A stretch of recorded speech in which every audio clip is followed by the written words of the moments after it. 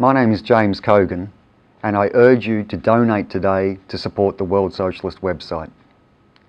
As I speak, tensions are developing in the South China Sea that could lead to open war between the United States and its allies against China. The Obama administration has signalled that it intends to deploy ships and/or aircraft within areas claimed by China. Aircraft carriers and a Marine Expeditionary Unit are at sea near the disputed areas. In the last 24 hours, Australian officials have signalled that their government may also contribute military forces to such a naked provocation.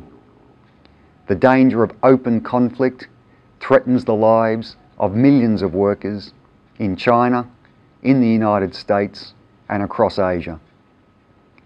The World Socialist website on a daily basis is seeking to warn and alert the international working class to the dangers of imperialist war. But the site does not simply provide commentary.